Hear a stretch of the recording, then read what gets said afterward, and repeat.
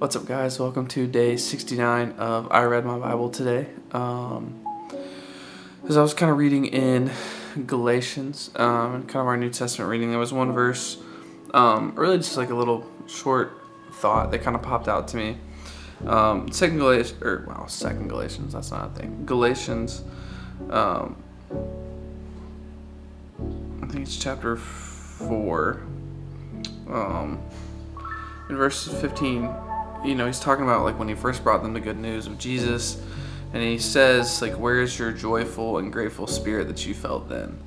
And it's kind of loosely related. He's talking more specifically about a like specific experience he had with them. But it just kind of made me like think, like where is that joyful and grateful spirit that we had like when we first, fell in love with God, and when we first really like just kind of got obsessed with, Jesus and the story of Jesus. And like, for me, I'm very much a hobbyist. Like, I like just going and doing things and getting passionate about something new and spending a bunch of money and being excited about different things.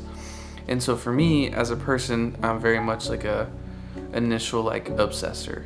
And so I know, like when I really fell in love with Jesus, I just went hard. Like, I went all in and I gave up everything. I gave up my friends, relationships, where I lived, and just got involved in my church, got like 3 small groups, and was just all in for, I think the first probably like 3 or 4 years. It was just like all in.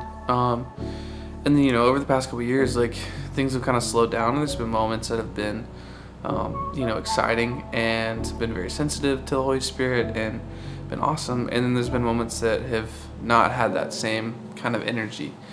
And this is kind of a humbling perspective, just to think back and be like, where is that joyful and grateful spirit that we had, where it's just like you're just happy, you're just obsessed, you're just like driven and motivated and just so amazed like by the love and just heart of God.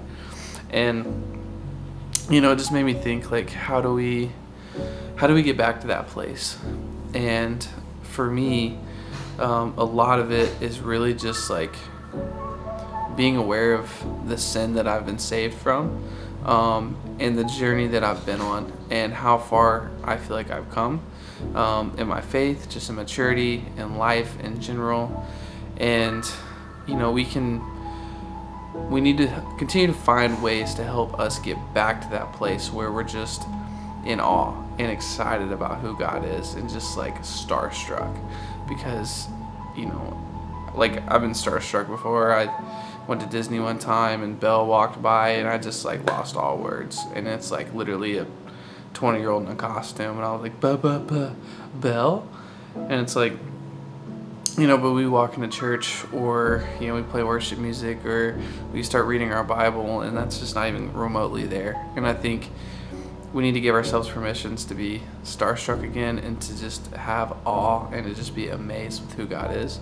And I think if we can do that and get back to that place, our relationships with people, and especially with God, will be healthier, and we'll just be a lot happier. And so it's kind of my like thought tonight, was just getting back to the place where it's like, man, like God is so cool and crazy, and just getting obsessed again and being excited about God. And so I'm just kind of hoping and praying, not only for you, but for me, that I can continue to find that place often and just be completely enthralled with who God is. But anyway, it's day 69 of I Read My Bible today. Have you? If not, go read your Bible, and I'll see you in the next episode.